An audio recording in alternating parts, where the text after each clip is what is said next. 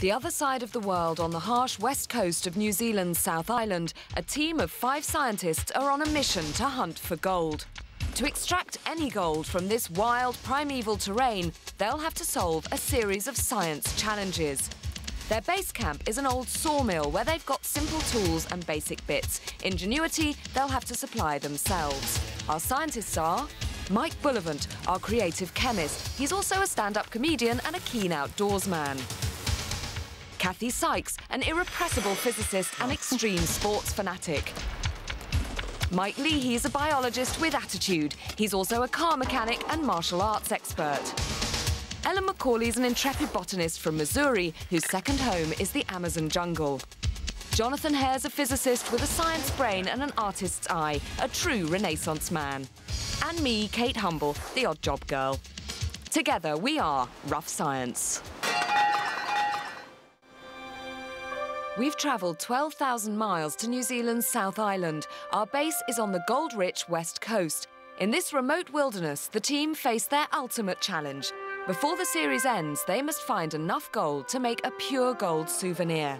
Last time, the scientists scrabbled around in a river and found just enough flakes of gold to weigh on their homemade balance. Now, the quest continues. Right, challenges. Last week, you managed to gather a whole ½ gram of gold. Fabulous achievement. Now, as you know, that by the end of the series, you need to make something completely from New Zealand gold. So I think the quest to find more should step up a pace. So Jonathan, Mike and Kathy, what we want you to do is to make a water-powered machine to extract more gold from the river. Day and night. Keep it going. Well, day and up night. to you. I think day and night's asking a bit much. Now, Ellen, something that we all should be aware of is that there is a massive fault line that runs, well, pretty much through Mike Leahy, in fact. They've had some really, really big earthquakes around here. We want you to use your botanical skills to establish when the last big earthquake was, down to the year. OK, what's my other choice? That's it. And finally, Mike B, if you could save us in the beauty department. As we know, working outside, it's very cold, it's often very wet. These guys are going to be doing a lot of physical work over the next 3 days. They're going to get very chapped, very sore hands. So some hand cream, please. Oh, darling. It's not a farmer. I'm sure you'll adapt. You have 3 days, as normal. As well as the gear in the sawmill, there's also the surprise kit that might give the scientists inspiration for this week's challenges. I'll leave you to rummage. Big clue there. So the challenges are an automated gold panning machine. That's going to be really useful. The date of the last big earthquake. Tennis ball. And some hand cream, please, guys. There is some weirdness in here.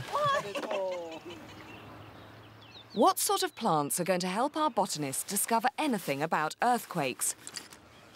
Firstly, Ellen wants to look at the lay of the land, and with over 200,000 hectares to cover and only 3 days, Ellen wants a bird's eye view. OK, what do we need to do? Find some trees.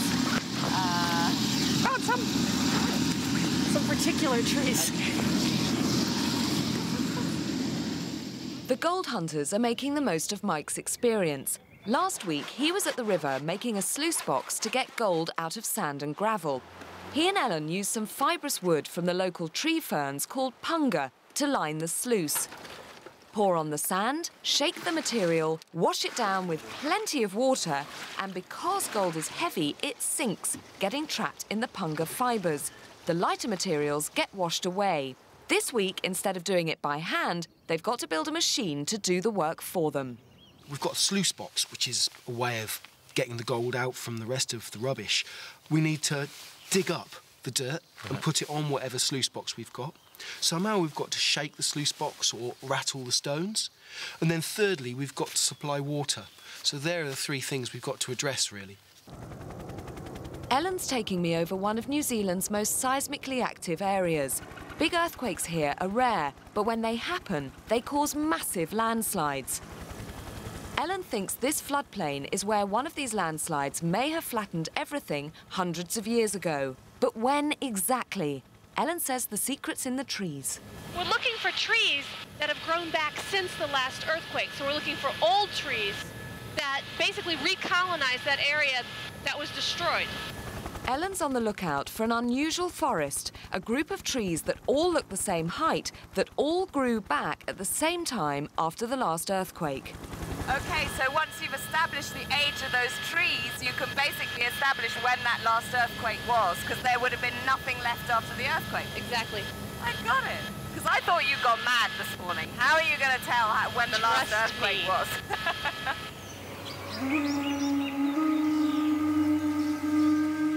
This is the forest Ellen's chosen. She's hoping all these trees started life after the last earthquake. But trees don't all grow back in the same year. Ellen needs to find the first tree that grew back. That'll give her the date closest to the earthquake, so she's on the hunt for the oldest tree. Wow. This is a metai. This is the biggest tree we've found so far. Yeah. If you want the most accurate date Yeah. on when that last earthquake is, we gotta core it. OK. And you're just going to do this with brute force? Gotta be strong to be a botanist. You can tell the age of a tree by counting its annual rings. But because these trees are so old and valuable, we're letting Ellen use a tree corer. It's the only way to get at the rings without killing the tree.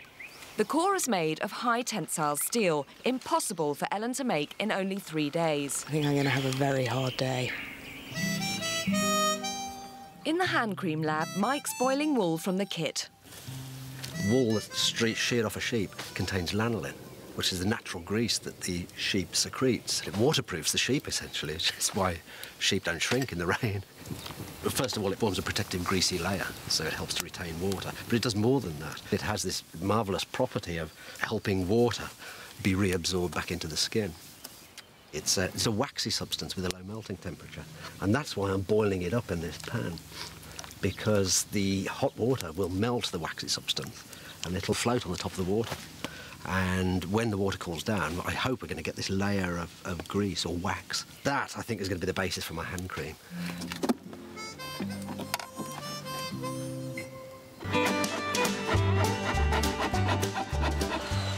It's looking promising for the gold prospectors. They're making a water-powered panning machine.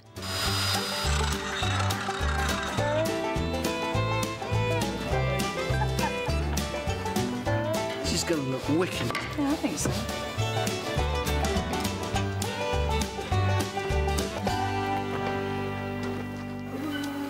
Ellen and I are going back in tree history. Okay, we may have to do this in parts. OK. Okay. Look at that. This. We're going back 50, 100, several hundred years right here. Isn't that beautiful? That's incredible. OK. So you want to put this in this... It's gone longer than the actual... Look at that. Right? Okay. OK. Smell it. Do you smell it? Do you smell it? Oh, it's that first cut wood smell. Dang, we just lost a little bit. So basically, every summer that this tree has been alive, it creates a ring. Mm-hmm. That's so clever. Yeah, this is the part we lost. Well, we didn't lose much at all. 25, 50 years? Who knows? I'm serious. We've got one tree core, but being a thorough scientist, Ellen wants to see if there's an older tree lurking deeper in the forest. So I've left her to carry on coring. Wow, look at this. You guys have looks been nice, working doesn't it? hard, yes. Yeah, it's been a hard day. Both me and Kathy really going for it. Well, it looks very beautiful, but I have no idea what it is, of course. Well, remember the sluice box? Yeah. This is sort of a compact automatic sluice box, if you like. So how are you going to power it? Well, follow me. This. You guys are so sneaky. This is how we're going to get it to work. This is what Jonathan's been working on. This has got Jonathan written all over it, it has to be hasn't said. it? Yeah, it's Beautifully perfect cut out Jonathan circles. Yeah. OK. A water wheel. A water wheel, yeah. So hopefully the stream's going to be coming from your side across here. Yeah. You'll hit the bottom of the paddles, Yeah. which will move it round. So as this turns, the energy from this will rock their box. See, the icing And on the water. cake would be if we could run a pump off this.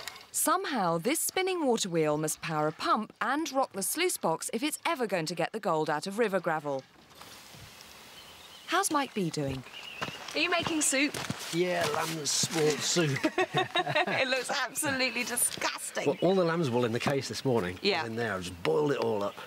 And I started filtering it, but it was far too slow. Right. So what I've decided to do is just transfer all of the hot water here containing the lanolin into this bowl Yeah. and reduce that down, drive the water off, Oh, and okay. then filter the reduced liquid through here.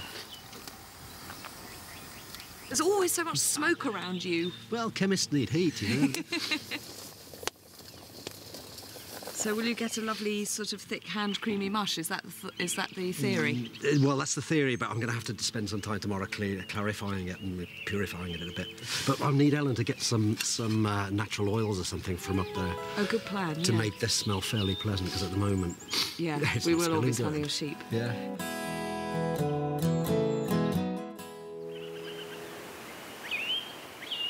Well, it's another fine frosty morning for the beginning of day 2, although worryingly there are some clouds creeping in, so that rain could come back. But in the meantime, trees are being cored in a forest not too far away from here. There's steaming wool and lanolin hopefully is coming out of it. And Mike and Jonathan are doing, well, I don't know quite what, with lots of bits of plywood and tennis balls. They're making some sort of water pump. See this tennis ball? As you pull it up, any weight of the water on top should spread it out, so it really clings very hard. You know, it forms a good seal with this tube. So it should pump water up this tube. So is the idea to keep water pumping into your device rather than you having to keep carrying buckets? Yeah. That's the idea, yeah. And this will be powered by the water mill as well. So this will just go like this. What sort of stuff do you need doing? Well, we've got to rig up the link, haven't we, somehow, between the... We still haven't linked the water wheel to the cradle. Yeah. I mean, that is your biggest challenge, really. Definitely. Yeah. And given that you've got to find gold, rather than be worrying about linking a water wheel, maybe you ought to crack on with that. Maybe. Ellen's stepping up her search for the oldest tree. No. So she's roped Kathy in for some tree-hugging help. Yep, too small. Hey! Look, I think we need to check with the string. This one's big. It's big. Okay, Hey. so there's the knot. So look, it's a bigger tree. Definitely bigger. Let's core it.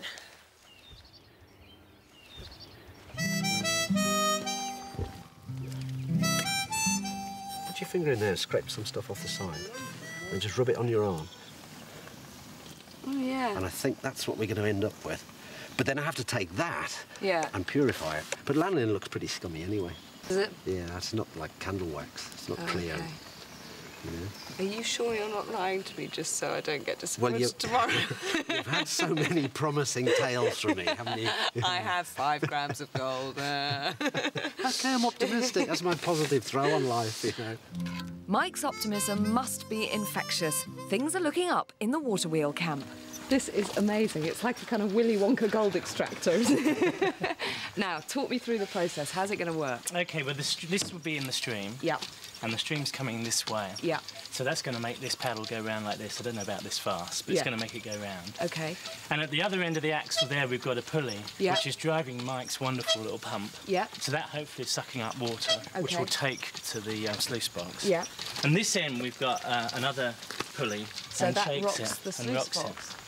And it does rock it beautifully. Yeah. And So this is the business end, it's then? the business end, yeah. We've Right. got the water coming down this pipe from that little pump. Yeah. And that will be jetted onto dirt here, pay Right. dirt, rocks and things. Yeah. The finer dirt will go on this splashboard. Yeah. Will come down into this removable drawer. Yeah. Where there are riffles to catch the gold. Yeah. From then it drips down onto this plate where more gold will be caught, and finally the water and all the larger piece of gravel and waste to go out of the end here. It's a one-man machine. You just shovel the stuff on, it'll do everything for you. It's just fantastic. Absolutely fantastic. I wonder which bit will float down the river first. I didn't say that.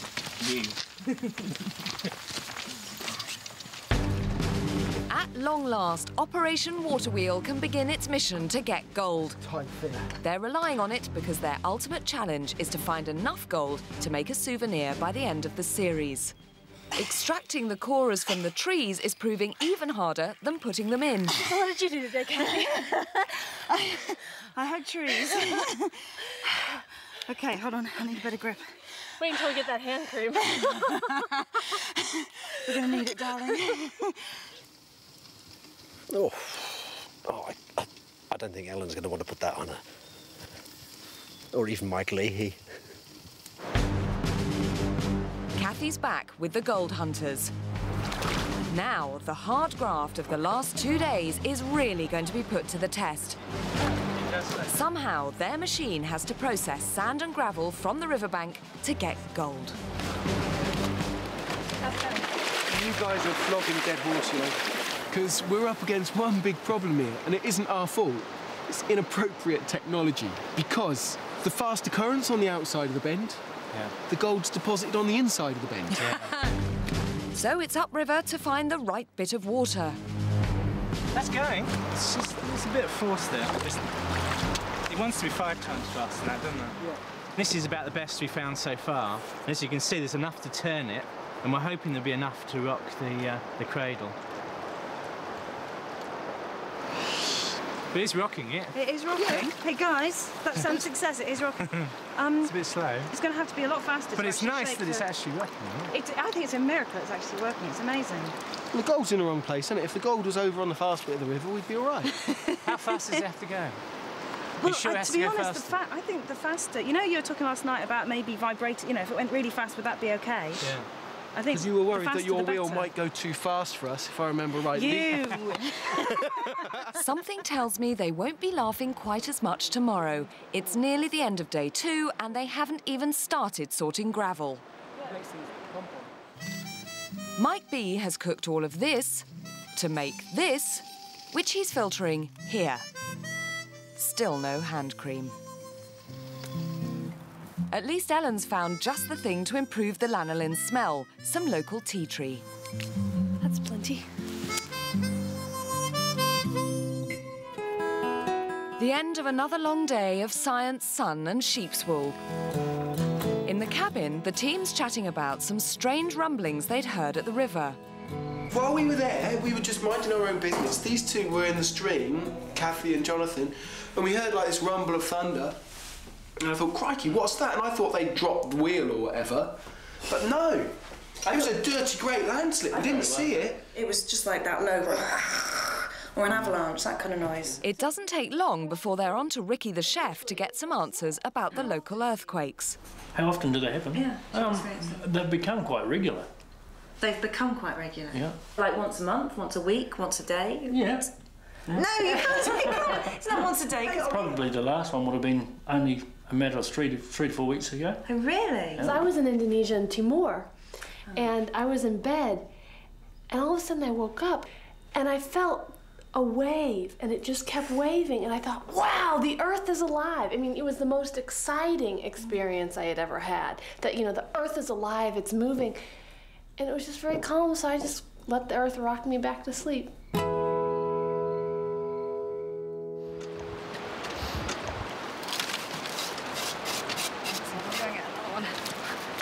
Well, it's the beginning of day 3, and the water-powered gold machine is up and running.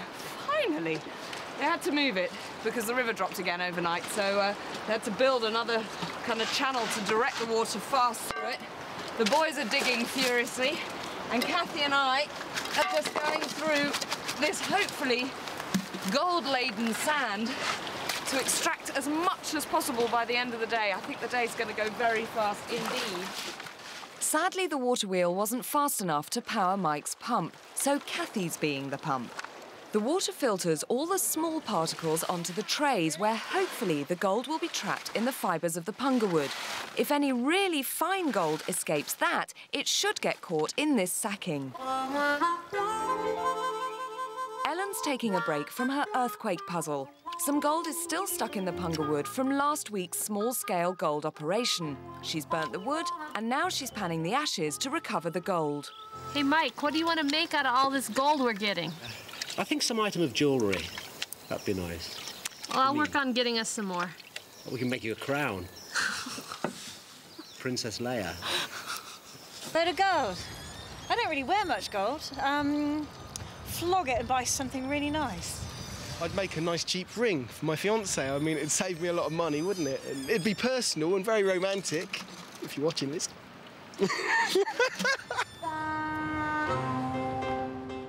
To make anything, they're going to need much more than last week's ½ gram. How's it looking? There's a lot of gold in there. Is there? Yeah. Prove it to me. Okay, just a second, just a second. Oh, look. That's all that. Oh, all that's yes. gold. See? Yeah. Brilliant. I guess 15 more minutes? Okay, fine. And then should we get on with the tree rings? Yeah. All right, well, I'll leave you in peace, and when you've got it all separated... You're gonna leave me wealthy. Mike's relying on chemistry to trap the lanolin in some vegetable oil. What I'm trying to do is purify the lanolin, which has got sheep sweat in it. It's got all kinds of dirt from the wool. Now, lanolin is a wax, so it should dissolve in the oil layer, whereas I hope the other impurities that I want to get rid of are going to dissolve in the water. We'll see. There we are. We'll give it a shake. And then we'll just put it over here and warm it up to help it on its way. We're counting tree rings. We've got a very important date to find. 72, 71, 70, 69, 68. That is the year I was born. Give me this. Well, the automated panning system is rocking and rolling. The more gravel they feed into the machine, the more gold they'll get.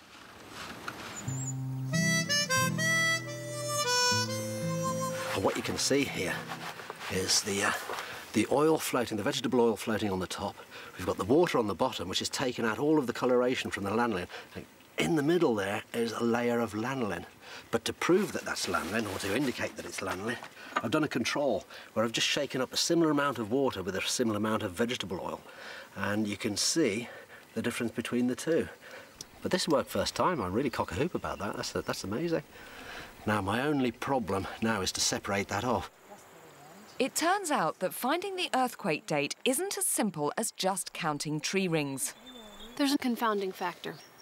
There are even more years. It takes a tree a certain amount of time to even get to that height where we were coring. Okay. So we're going to have to add about 28 years. 28 years? Mm-hmm. So that's an educated guess. That's because it sounds like quite a specific number. Tree scientists have figured out that's a reasonable number to add. Okay. It's nearly the end of day 3, and if there's gold in the sluice, there isn't enough time to get it all out. So Kathy and Jonathan are panning as much as they can from the sand trapped in the sacking. Any gold in the punga wood will have to be recovered as part of next week's challenge. All I do is very carefully and I pour off that top layer containing the lanolin. Try not to get too much of the lower water layer in it. Well, there's our lanolin. That's not looking too unlike something you'd buy in a pharmacist, is it? He said.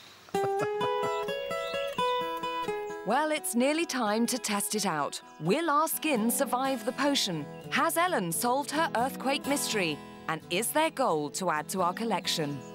Well, chaps, the quest for gold this week took a turn for the better. In fact, several turns, because we did have the most magnificent water wheel, which powered a fantastic cradle and got this much gold. And we also got the gold out of the punga. So you've got 2 lots of gold. Kathy, if you would do the honours with that and weigh that. Now, in the meantime, we had Ellen with her tree cores. What did you come up with? We took 6 cores, and they were all about the same age, give or take 20 years. Yeah. But the oldest core was 277 years old. Okay. So I would say that the last major earthquake occurred in 1725. Okay, well, let's see what the University of Lincoln in Christchurch have to say about that. Hold on. 1725, you say. University of Lincoln says 1770. That's good. Pretty close. Yeah. Pretty close. Hey, trees are the answer. That was amazing. Now, how are you guys coming along here? We're getting there. Are you getting there? Okay. Now, we remember that last week's total... 0.55 grams. 0.55 grams. So let's see what we can bring it up to this week. I think it's pretty close to 1.2 grams, guys. 1.2 grams. So we have a grand total of 1.7 grams of gold. And you know what your treat is for the end of the day? Mike's hand cream! Finally! As perfected by Laboratoire Boulevard. Now, this is hand cream with essence of tea tree and just a little whiff of sheep's bum, I think. Yeah. Let's try it. On the inside of your wrist. Yeah. I have to say, I am desperate for this stuff now. It's Wow. really Really sore. This is really nice. Great. Well, guys, it was a really, really brilliant week. Congratulations to all of you. And I think there's more gold to come out of the automated machine, don't we think? Yeah, there's more gold to come out of the punga. We haven't even dried the punga. Brilliant. So the quest continues. Well done, all of you. And this is good. This is delicious. Gorgeous. Join us for more Rough Science next time. Rough Science continues at PBS Online. Point your browser to pbs.org.